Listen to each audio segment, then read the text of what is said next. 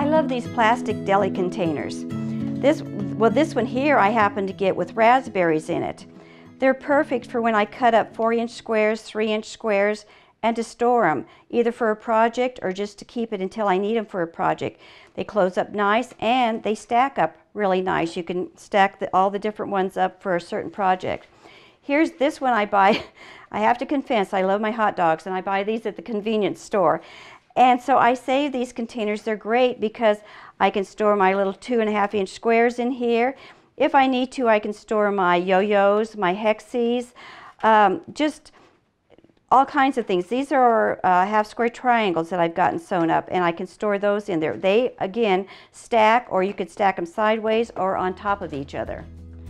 Another thing I like about these containers is they're see-through, so I can tell exactly which one I'm picking up when I need it.